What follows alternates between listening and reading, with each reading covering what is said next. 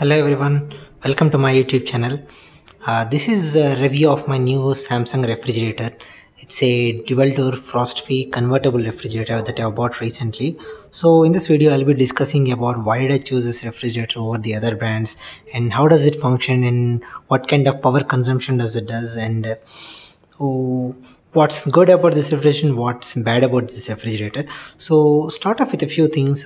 When I started looking into the market at this segment, so choices I had is I had LG, I looked at Bosch, Liber. So Liber is a new German brand, and I also looked at Panasonic. The advantage LG had over this one is it has a linear type of compressor. This one has a digital inverter type of compressor. So I'll tell you the difference. So a linear compressor, what it does is a regular compressor will convert this cycler motion into a forward and backward motion. So it works like your steam engine rail. So there is a circular motion, and the circular motion creates a forward and backward piston motion, which compresses the refrigerant and generates cooling inside the refrigerator. So what LG did was it thought the compression, the circular movement is causing too much of friction to use more power. So they've deleted that system and created a spring type compression system. So this uses some magnetic actuator to push the piston forward and backward. So there is only one motion, it's a linear motion. So that is the reason they call it as a linear compressor. So the advantage that compressor has is it is very power efficient. So at the same state of tune, Samsung gives you 3-star rating, LG can easily push up to 4 to somewhere between 4 and 5 stars. So the bad news for LG is such compressors are very delicate because they need tighter tolerances and close construction packing to achieve that system. So when they are subjected to external shock and something, they are prone to failure. There are many cases of such kind of failures in the other parts of the world. But anyways, we have a 10 years warranty on the compressor, so that shouldn't be an issue. But one thing that goes against in the favor of LG is the door handles. So LG has a very idiotic design of door handles. So they make it out of some cardboard type material. So it snaps away easily within the period of 6 to 7 months. And I have an LG refrigerator back at my hometown. So I had to the handle just broke away in maybe 6-7 months, and there was no option to replace the handle because it's a integral part of the main door itself. It was really frustrating because unless there is a handle, there is no proper way to open it. So I went back to a no handle design. Coming to reasons why I chose Samsung is first thing is the design. So design, you look at it, it looks very elegant. There's no nonsense, there's no lot of bright or flashy colors. And second thing is there are very good colors in Samsung. There is some other copper color and also, and I bought this for a price of 26,000 on Amazon. The delivery was instant. I called up Samsung directly for installation. I didn't want to mess up with Amazon customer care anymore. So the delivery was decent, and the installation happened within a day or so. Some of the good things I liked about this refrigerator, the first thing is this power control panel. So you need not to go and change the temperature controls inside the refrigerator, fiddling through all your food stuff. It is present outside. It's very easy. It has some different modes. Samsung calls it 5-in-1 refrigerator. One thing is you can change the freezer to power freeze, so it will instantly freeze your food faster than usual, and you can change the temperature settings of your freezer from -15 to -23. You can also convert the freezer into refrigerator. You have something here, right? Fridge on, off. You just press and hold this button for 3 seconds. Yes, it's into freeze mode. The freezer is now off. You can go back to the freezer as usual. And same applies for the refrigerator. You can press and hold this for 3 seconds, switches into power cool mode, works at higher state of power, cools your food instantly. And you can also put it into your vacation modes. When you're traveling on vacation, just switches off the freezer, and the your refrigerator runs in a very low power mode, keeps your food stable and no large power consumption. And second thing is the power consumption is 260 units per year. So the volume is like 300 liters of storage volume, is 324 of gross. It's a digital inverter, as I told you, not the linear compressor that LG gets. So coming to power consumption, so I have my power meter here. So this is the regular ideal state. it consumes about 77 watts, and it falls back to 30 watts when the cooling is sufficient and enough.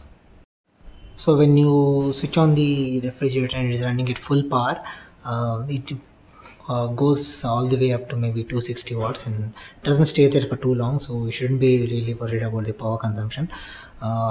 One thing I don't like about this refrigerator is when there's a power cut and the power comes back, it takes a really long time to switch on back to its full power. Maybe sometimes it takes almost 20 minutes.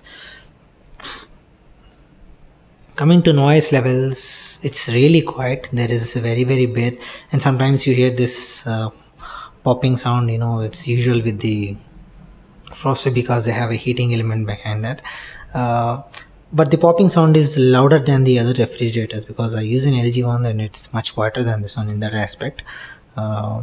So coming to the inside view, so this is the freezer section. So what Samsung has smartly done here is, so the cooling actually works with a fan in frost-free refrigerators. It has a fan which pumps the cool air inside. So what Samsung did was it started using two fans. So freezer has a dedicated fan so that when you have some non-vegetarian stuff inside this, so the smell doesn't mix with your usual food stuff. So you have a mobile ice maker here. You can just twist and then it drops down. So you have a cool pack here. So this comes standard with the refrigerator. So when there is a power cut, so this thing should keep your food cool for a little more time. So Samsung also had some other refrigerator which works on the inverters also, so I'm not sure whether this one works. So we have two door pockets here to store the other stuff, and this one here, this doesn't do anything, it's just a plastic cover just for show off. So coming to the main refrigerator section, so this is your main refrigerator section. So one thing I really loved about this one is the kind of space you can see. So you see these shelves are very wide and spacious. These are adjustable. A second thing is this vegetable tub. You can see this is a very huge vegetable tub. You can fit a lot of vegetables in here. Can run you for weeks, and this is a kind of slanted behind, so there is more space there. You can just sliding this out and back is very easy. So one problem with this one is the edge here. This one is too sharp that my mom had cut her fingers once or twice opening this one. I don't know why Samsung had to do it. Maybe they should have just smoothened such kind of edges out. That small things like this really spoil your experience, and there is a high chance that kids might just cut their fingers because this doesn't even have a lock.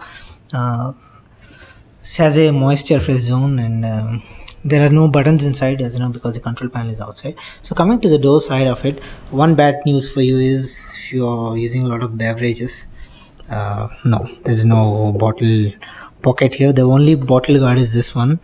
You can really put huge bottles in it. Very huge large bottles, they will fit in very easily. It's too wide and it's too long, but the only thing is you have too many bottles. Maybe you should start using them into the shelf again. And second thing I loved about this is this egg tray.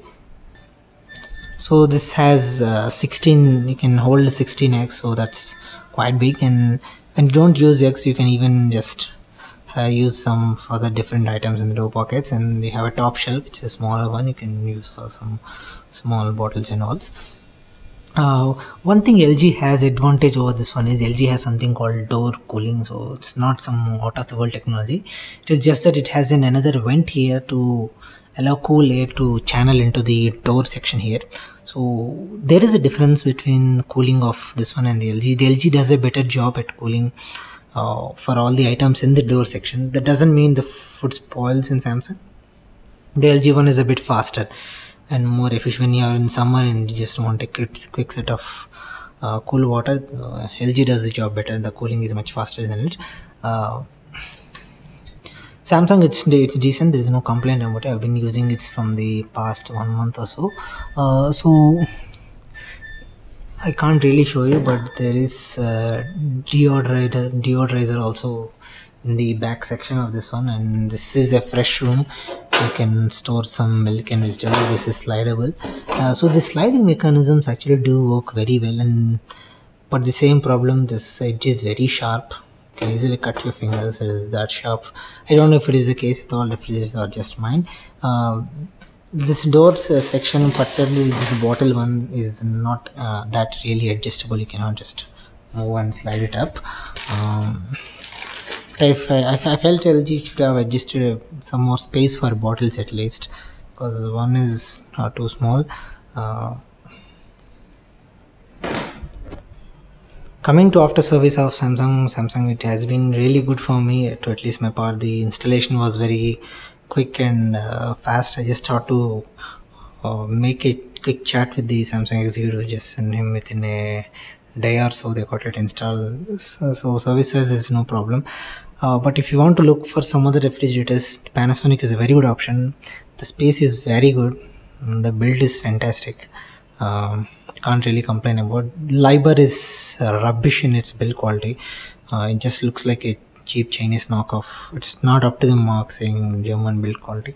Bosch, I couldn't find any retailer to sell me the refrigerators.